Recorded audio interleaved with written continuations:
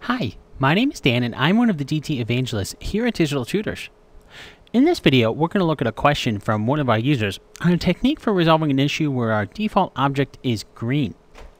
So to illustrate this, I have a simple scene set up here. Now, first let's discuss why would our object turn green when we're in a shaded mode like we are here. Well, when we see our shaded objects are green in the viewport, that's Maya's way of telling us that the material that it had applied to it is no longer applied. Now, a common cause of this is if the shader gets deleted while it's still applied to the object. So I have this blend here that's actually applied to this cylinder. So if I come into the hypershade and just hit delete and delete that, we can see that my object is now green here in the viewport. Now, by default, when we create a new scene, Maya is going to apply this Lambert 1 shader to any new object. So we'll get this, the actual object will be kind of this gray color and shouldn't be this green color. But if we have a plugin that's changing that behavior, the one thing we can do is to add a little code to our user setup mail file that runs every time we launch Maya. So let's take a look at how we can do that. I'm going to start by opening up my documents folder here. Open up my Maya folder and scripts folder. Now, if we don't have a user setup.mel file in here, we can simply create one. So I'll right click, go to new, let's create a new text document and call this user setup.mel. Yes, we want to change the file extension. All right, so we have our user setup mel file. So let's open this up in a text editor. So I'll just right click and open this up with Notepad here.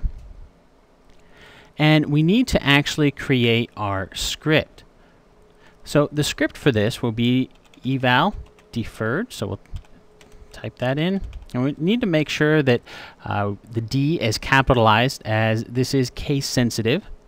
We'll do an open parenthesis, open bracket, open curly bracket, slash, and then we'll set attribute for the Lambert 1 color, and then we need to determine what color we want to set it to.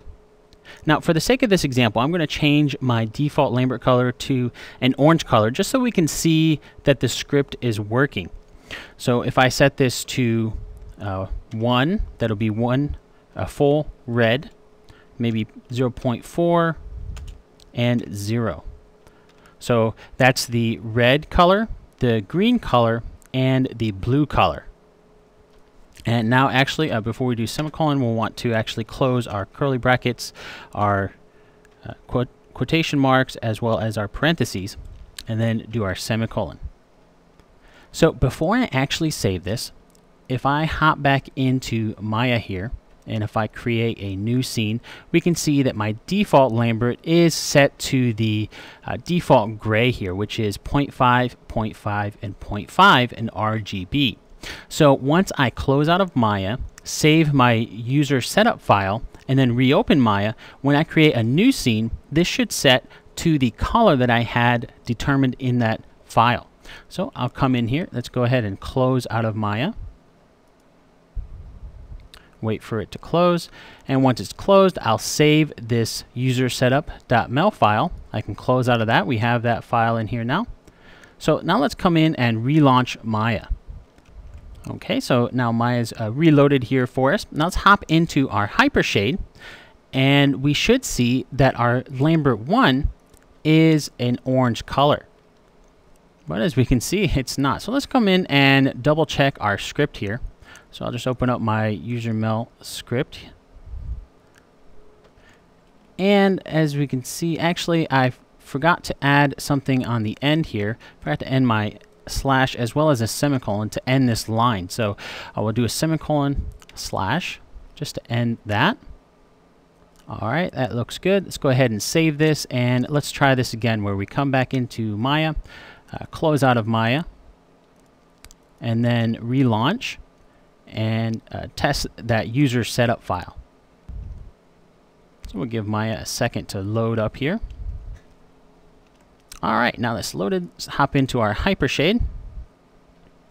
And as we can see, we have our Lambert 1 is set to this color. So if we check the color, we have 1 red, 0.4 in the green, and 0 in the blue, which is exactly what we set up in that user setup.mel file. So now that we know that the script works, what do we need to change in order to set this to the default gray instead of this orange? Well, the default gray in Maya is actually 0.5 red, 0.5 green, and 0.5 blue, giving this perfect kind of half gray color here. So we'll want to change that in our user setup.mel file. So I'll come in and we'll close out of Maya since we know that we're going to have to do that. The user setup is initiated upon launch, so we'll need to close out of Maya anyway. So let's open up our user setup and change this color to 0.5, 0.5, and 0.5. Go ahead and save this, close out of our user setup file, and let's launch Maya one last time. And give Maya a second to load up here. And once it's loaded, if we hop into our hypershade, we should see that our Lambert 1 is once again back to the default gray. So once it loads up, here we go, we can see it's back to the default gray here of 0.5, 0.5, and 0.5. So that's just a quick look at one technique that we can use to change the default Lambert's color by adjusting the user setup Mel script. Now, if you want to learn some more tips on Mel scripting, check out the Introduction to Mel course.